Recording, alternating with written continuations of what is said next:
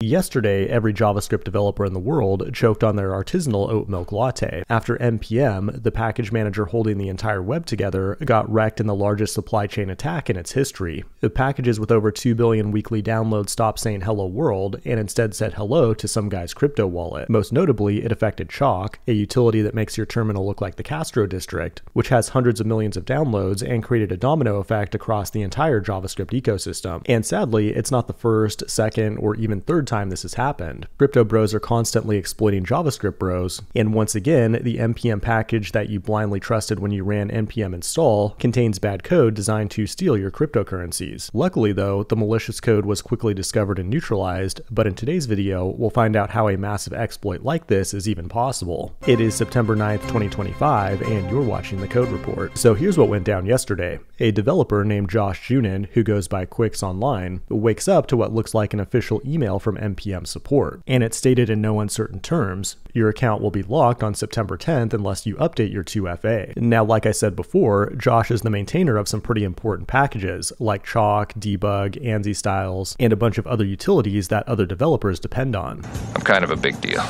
Almost every node-based CLI tool depends on one of these packages. The email looks legit, and it's coming from support@npmjs.help, which looks official, right? Wrong. It's actually a classic phishing attack. Even though Josh is very smart and a much better developer than you or I, he clicked the link, entered his credentials, and gave attackers full control to his npm account and the ability to publish new code to these popular packages. And combined, these packages get over 2.5 billion weekly downloads, which is a crazy number. Realizing they just struck gold, they almost immediately start publishing new versions of these packages. But here's where things get interesting. It wasn't just some generic malware, but rather a crypto-specific attack targeting Web3 users. The bad code would inject itself into a web browser and monitor cryptocurrency transactions through things like MetaMask. Then when a user tries to send Bitcoin or Ethereum to one of their friends, it silently swaps out the destination address with one of the attacker's crypto wallet addresses. This type of malware is commonly known as a crypto clipper. But one thing that's interesting is that it doesn't just select a random address. Instead, it uses the Levenshtein distance algorithm to calculate the visual similarity between two strings. That means when the swap occurs, it's much harder for the end user to detect that anything has changed. For example, the Levenshtein distance between dude and bro is 4, but the distance between bra and bro is only 2. And the attackers use this algorithm to find a wallet address that would be the least obvious to the human eye when the swap occurs. Now, these packages were compromised for about 2 hours before the community caught on, but in those 2 hours, they were installed millions of times across CI/CD pipelines, development environments, and production systems around the world. And the big question is, how much money did the attackers actually steal? You would think it needs to at least be hundreds of millions of dollars, but in reality, they only got away with about $50 worth of Ethereum. That was a close call, but it's a wake-up call for JavaScript developers that maybe we need some additional safeguards on these popular packages, or maybe we should rename npm install to npm pray, because every time you use it, you need to pray the code you're installing on your machine wasn't compromised by crypto bros a few hours ago. Or maybe you shouldn't even use JavaScript for backend and only use it for UI design like God intended. And the best place to get some fresh UI inspiration is mobbin.com, the sponsor of today's video. I've been using Mobbin for 5 years now because it provides highly detailed breakdowns of every screen in thousands of popular applications. As a developer, you can